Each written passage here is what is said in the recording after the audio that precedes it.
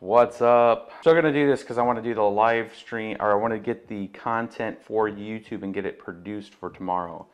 So it's a few days ahead of this hard fork for Ravencoin. I'll cover a few of the questions that are already on the channel tonight, where people were asking, you know, is the Ravencoin network going to do a coin split, where if you're mining both sides, right when the fork happens, if somebody continues to mine the old network, are there pools and stuff set up for that? That could happen. I doubt it will continue on unless there's like kind of a development team really teed up for that to cater to that splits that occur. The only way that people will continue to mine, I mean, short of just doing it for the funsies for the first day or so to throw some hash power at it and then watch it occur to get the news buzz, the long-term sustainability of keeping two chains alive is a whole other issue. If you don't have development on the other side, then you're going to have some difficulties over a long period of time, because if it's not maintained and if there's like an issue that's found, you know, with the code base, and then nobody goes in there and fixes it, you have those issues. And additionally,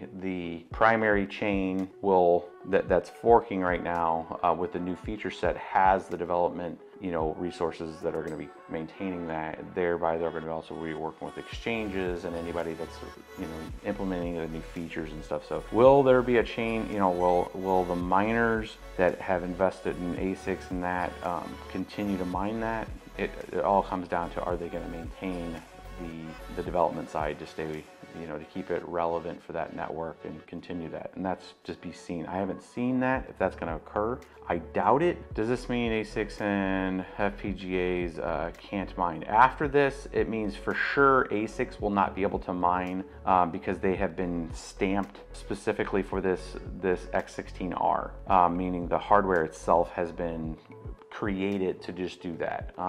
That's a hardware level thing. FPGAs are reprogrammable. So the moment the GitHub was updated with the X16 revision 2, the R2 update, from that point on, anybody that had bit streams could start trying to plug away and trying to create a new bit stream for that. So that's a thing. So somebody could, they've had a running start for the last 2 weeks to try to fix the bit streams. So if you have very private group with very talented, you know, FPGA developers that can write the correct bit stream, and even if they're doing some kind of offloading of some of the heavier tasks, if they can't write it for the particular piece of hardware, you know, the FPGA, then there's, you know, a chance that they've already written it, it's already fixed, and they're ready to go. And it'll auto switch and all that. But that's gonna be a super niche group, a niche set of specialized hardware that's very expensive.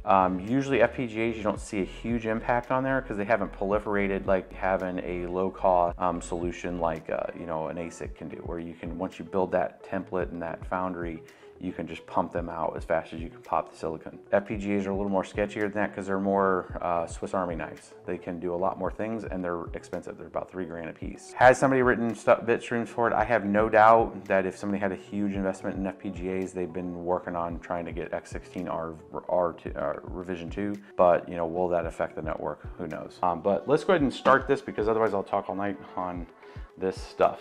If we go into the root of the folder, so this is getting into Bitcoin talk, got info, and you kind of scroll yourself down here, mining altcoins. I'm gonna just download Team Red 0.5.9. Zenemy updated 2.2, added support for the upcoming fork, just to kind of use Google's nice little search to get over to there. So there's the latest T-Rex miner. And this has got some details in here that we'll come back to. So I'm going to leave this page up because there's a syntax that you can, first one on T-Rex, we could just use the 2 miners and edit.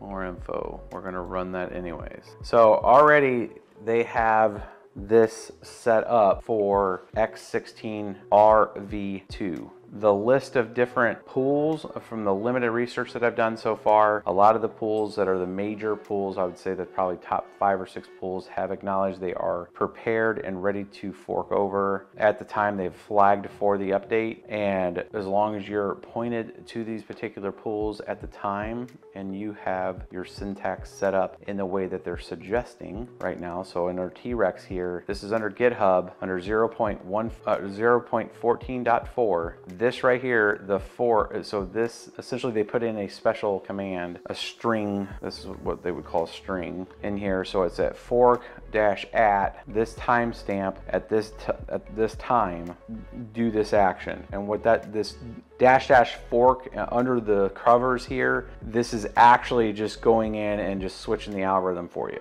So it's taking that parameter and just making it simple for you, putting it on a set of rails to make it not mess up. So if you would put this in right now with your existing parameter. So like if you had your miner set up and this is where you were going and this is where your address was and you were just set to here, right? You could put in this parameter right past this. Okay, so it's gonna carry that over. We're gonna launch this and see if we're running. Here we go. Yep. So it's running on X16R. You can see it right here. That's the algorithm it's running. And what it's saying has been requested and it will be changed to this. So fork has been requested at this date, at this time. Now what that's gonna do is allow you to operate in a, continuously. So that's like a continuous situation to where if you're not able to change your miners, what they've done is they've done you a solid and they've created that string in there for you. So if you're offline, you're at work, you're asleep, right? The next time you're able to get to your mining software,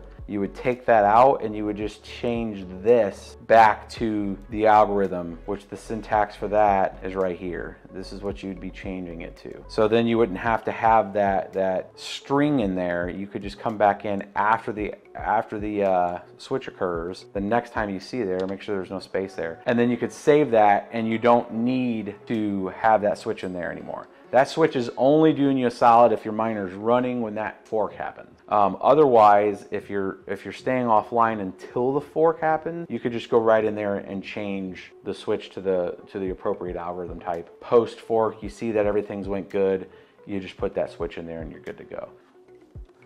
So we got a fresh, brand new Radeon 7 here. See, this guy has not been opened.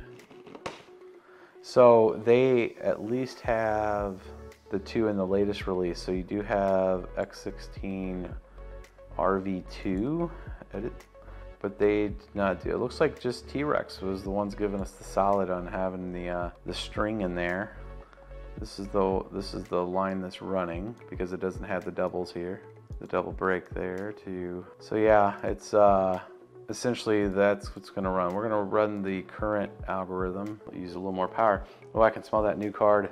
Fans at maximum. Unlike T-Rex, you are going to have to control when you go, but they do have that already preset. You would just come in there, edit, no, not run it yet, upon the fork, and then kick it off. It's already preset up for you guys. I mean, they've made a lot of this stuff so much easier than it used to be because the pre-syntax stuff really saves people some cycles, and then make sure that you're hitting your actual pool. But that is your algorithm difference.